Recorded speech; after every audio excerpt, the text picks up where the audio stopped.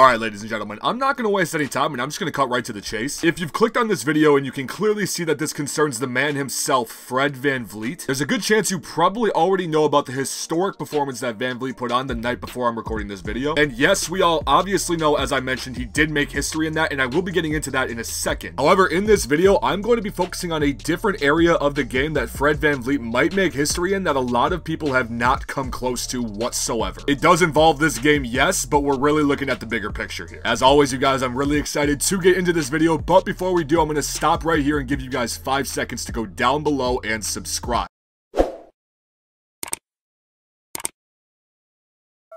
If you guys have been around here before, you already know what this channel's about. I'm sure we're coming out with brand new NBA content on a daily basis, covering trending NBA topics like this one, countdown videos, what ifs, the list goes on and on. I really don't feel like you'd be disappointed if you subscribed and stuck around the channel. I don't know, that's just my opinion. Also, guys, if you can while you're down there, don't forget to slap a like on the video as well if you are going to enjoy it. I really do appreciate all the support around here, you guys. I truly can't say it enough, so thank you. But without further ado, let's get into the video. Now, as I briefly mentioned at the beginning of this video, if you somehow did not see Fred VanVleet's historic performance last night against the Orlando Magic, I'm somewhat convinced you may be living under a rock, because last night against the Orlando Magic, this man put up an absolutely absurd stat line of 54 points, 17 for 23 shooting overall, and 11 for 14 from 3 throughout the game, which actually also set a record for Fred VanVleet to become the Raptors' all-time leading scorer in a single game, while passing Toronto Raptors legend DeMar DeRozan. And with this game happening, I feel like I can confidently say that nobody was expecting this to happen out of Fred VanVleet. We all know Fred VanVleet is a solid all-around point guard, and he actually got the biggest contract by an undrafted player in NBA history this last offseason from the Toronto Raptors. But we gotta be real here, Fred VanVleet is not known for his outbreaking and high-scoring games. He's definitely known for catching fire and sticking with it, especially in the 2019 finals against the Warriors, but this performance was simply unprecedented. Off the top of my head, don't fact check me on this, but I believe Fred VanVleet's highest scoring game before this was in the low 30s. And for a man like this to just come out and drop 54 on a professional NBA team while shooting 79% from 3 on 14 attempts is simply insane. And as I did not mention already, I will also note that Fred VanVleet also did set the record for most points in a single game by an undrafted NBA player, which really just puts the cherry on top, as we may never see anything like this ever again in the game. But as I mentioned earlier in the video, watching this performance and kind of looking at the bigger picture overall when you think of a guy like Fred VanVleet, as he has so much potential going forward in his career, as he is only 26 years old right now, that he could, bear with me and hear me out on the word could, go down as one of, if not the greatest undrafted NBA player of all time. Now, I'm going to need you guys to do me a favor and take that statement with a grain of salt, because I know before you even type it in the comments that the most widely accepted best undrafted player in NBA history right now and may never be topped is Ben Wallace. And if you're somehow here to try and argue that, I wouldn't even bother, as he has an accolade list of 4-time All-Star, 2-time rebound champ, 5-team All-NBA, 6-time All-Defensive, and 4-time Defensive Player of the Year. And like I just mentioned, and I'm very aware, that is going to be tough to top, I'm not gonna lie. So maybe we can settle on a statement and say that possibly he could be top 3 all-time in terms of undrafted NBA players, which is definitely saying something, considering this topic probably isn't discussed or even thought of that much by many NBA fans. As we already mentioned, with Ben Wallace likely being at the top of this list at the very moment, I'm going to read off to you some players and the accolades of some highly regarded NBA players who were undrafted that are at the top of this list that we are talking about, just to kind of use this as a reference and go more towards my point that Fred VanVleet could definitely finish as one of the best undrafted players of all time. First player comparison I'm going to use for this is John Starks, who has personal accolades of 1 Sixth Man of the Year award as well as 1 NBA All-Star appearance in 1994, which in my personal opinion are 2 very achievable awards for Fred VanVleet in the near future. Next up, we have Avery Johnson, who has on his resume the role of being a starting point guard on a championship team, and during this season also having the most assists in the entire postseason for this, while also being the first player in NBA history to go undrafted and get their jersey number retired by their team. And the last comparison I wanted to use for this video to Fred VanVleet is Bruce Bowen, who earned 8 all-defensive team appearances throughout his career as well as 3 championship rings. So yeah, you guys, obviously honestly, some of these achievements for Fred VanVleet are a bit far-fetched, but I feel like it's ridiculous to say that he couldn't at some point be in the company of these players when his career is all said and done. Because like I said before, which I was not aware of before I started making this video, that Fred VanVleet is only 26 years old. And while being this young, he already has the 2019 championship under his belt and playing a crucial role in that series, along with playing another big role for the 2-seed Raptors last year as he averaged 17.5 points, 6.5 rebounds, and 2 assists per game in that season. And so far this season, putting up 20.5 points, 4 rebounds, and 6 assists per game, while also, as we mentioned at the beginning of this video, coming off one of the best performances we will probably ever see by an undrafted player in the league. Like I mentioned earlier, I don't know about you guys, but I've never really thought of this situation where Fred VanVleet could go down in history as one of the best players in this category. Like, yeah, I've always thought of him as a solid player. There's no doubt about that, and I was really happy to see the contract he received from Toronto this offseason. But this 54-game performance by him the other night against Orlando really opened my eyes in terms of what kind of a player he actually is. Also, when doing the research and realizing that this man has such a positive future ahead of him and so much potential going forward, like really thinking about it, if he comes and goes throughout his career as normal NBA players do, then Fred VanVleet has